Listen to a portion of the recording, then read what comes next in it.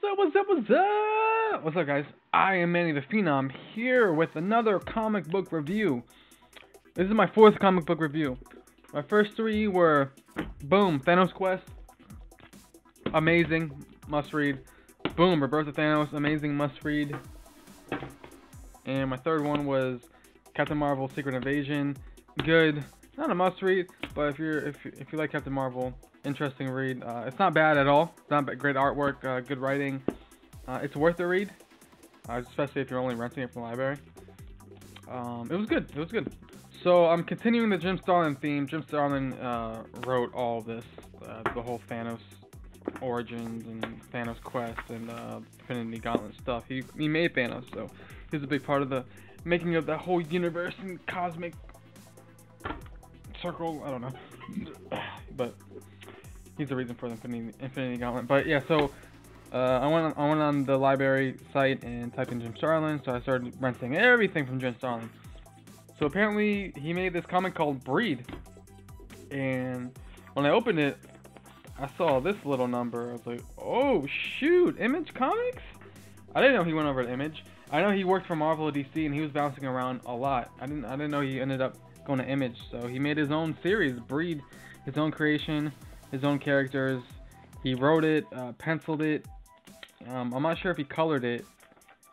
He may have, but wow, that's a lot of work to make your own comic book. I have to do that someday as well. But at the moment, I don't know how to write, and I don't know how to make panels, and I don't know how to letter, and I don't know how to do anything. But I guess I'll learn. Yeah, it's really interesting to read a comic that doesn't involve a superhero that I already know. Like, I love Marvel because I know all those characters, and it's cool to see their stories and just see the history just further develop. And you have this new character, Breed, and it was weird. Just you have to be patient too, since you don't know what's going on, you don't know the characters. You have to be patient and let things develop. You know, it's like watching an indie movie. Like, it might be really good, but you kind of have to sit there, relax, and just let things develop. The artwork, Jim Starlin drew this. The artwork is kind of interesting. It's a little shoddy, like shotty. Sounds like I'm trying to say shorty. Shoddy, Shotty. Like the hatching, like it's not as clean as I've seen in other comics before this, after this, during this time. Like, this is really rough. I mean, since he did it himself, I guess he wasn't gonna sit there and do everything perfect. But the art is good enough so for you to understand what's happening. The military entered this town, and they're just seeing it's a bloodbath, so you don't know what's going on. I didn't know what was going on either. I was so confused, and I didn't know what was going on until like I was done with the comic. You know, just trying to figure out. I had to go back a couple times to see what's going on. But he entered this room, and it's some naked chick, and then this naked chick has a baby. And this baby is who this Breed guy is. So apparently she was raped by a demon. And after she had that baby, she was in that state the rest of her life. For the next like 30 years, she was in a hospital bed just in that state, and she would have night terrors, just screaming. But she never talks. Oh my god. And just very dark. So this military dude keeps the baby and adopts the baby as his own. You see this water here. This person is like looking in this well, or this, I don't know what you would call it, but there's water, and just watching, waiting. Alright, so the boy's growing up. The military guy's trying to raise him as a Christian or whatever. The boy ends up going into the military.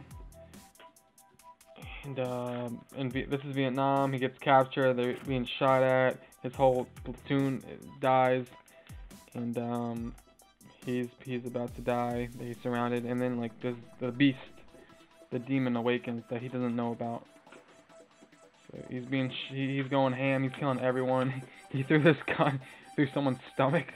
I love that. But look, then he gets ambushed. Everyone's just pile on him, and he just scatters them. And very violent. Just a lot of, this guy punches like his freaking skull in. He just lays everyone to waste. And here he's the demon, but he passes out. He wakes up in a hospital bed. He doesn't remember anything. He ends up when he gets back from the war, he ends up becoming a drug addict, because that happens to a lot of vets, man. They don't have a place in civilization anymore. They don't know what to do with themselves, and life isn't as exciting as it used to be, and they just know things and seen things that other people haven't, so it's hard to relate to regular people, you know. So he's a drug addict now. He takes this acid. He goes on a trip. He ends up going down the street, and apparently this thing is here all the time. This door is just walking down the street. This is here all the time. As mysterious as it looks, it's not like it just appeared out of nowhere. It's there all the time.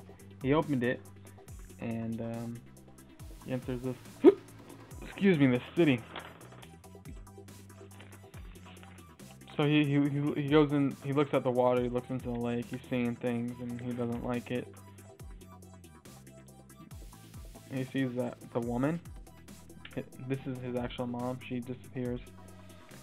Which was interesting, because I don't know what she's doing here. Right now, she's in a hospital bed. Like, in actuality, she's in a hospital bed, so I don't know why he saw her here. Oh, you know what? I just remembered. This monster in here, he's a telepath. So he drew my man in here. He drew him into the room, and he went to try to kill him. And he's trying to fight him like this. The cloaked person throws him a sword. He's trying to fight, not working. Then he turns into the monster. Oh, you want to see a cool image? This was a cool image. You remember when I said the art was kind of shoddy? Well, this is the best art here. I love this right here. Jim Starlin did a great job drawing this. Like the muscles, the shadow, looks beautiful. I love this freaking pose. This is such an impactful action pose. I love. It's hard to draw a bending knee. It's very hard, and he did it perfectly.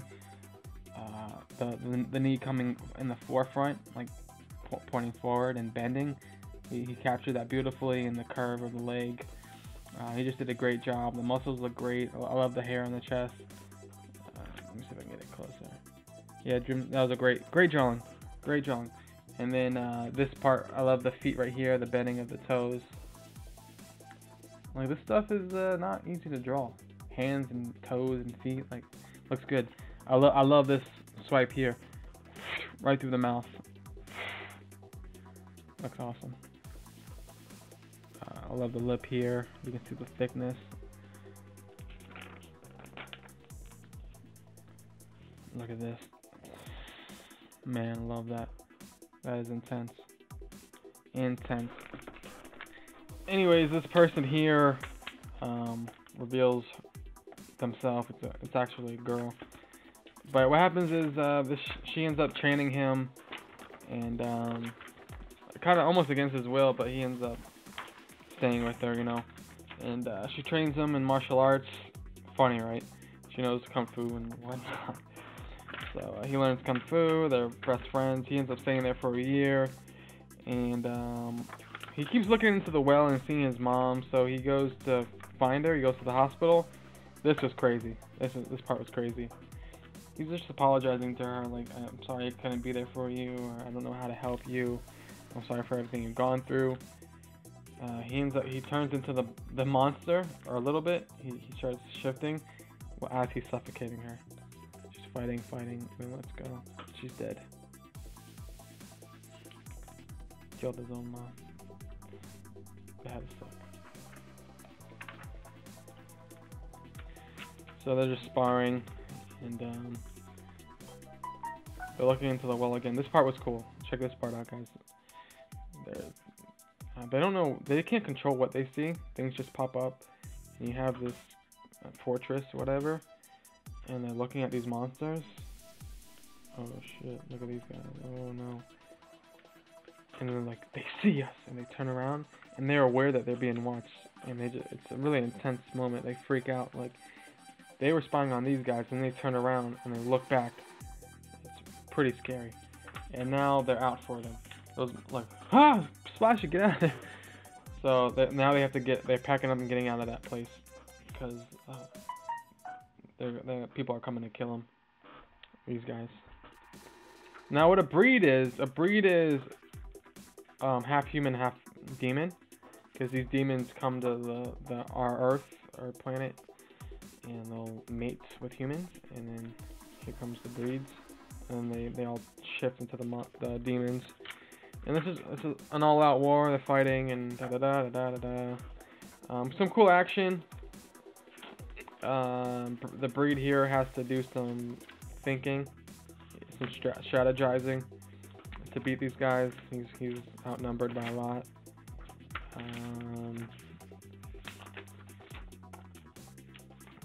Oh, the water also heals, so he was stabbed and he uses the water to heal himself. This guy's the leader of that whole group. He ends up killing the chick, or Rachel. Breed kills the leader, drops her in the well, and that's what she wanted. And he quits. He retires. Like, he doesn't want this life, so he goes off to retire and go out into the real world and be left alone. And that was Breed. I know there's more books of Breed too. I don't know how many more, but I know there's definitely another one. So I commend Jim Starlin for creating his own comic book. That is a lot of work.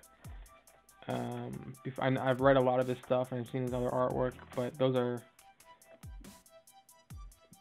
being helped by a lot of other people. To make your own comic is crazy. So I commend him for that.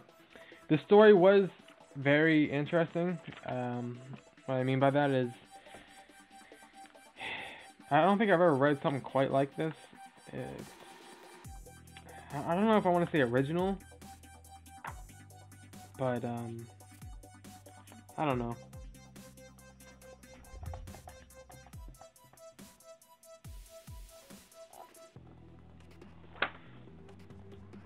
Would I recommend someone reading this?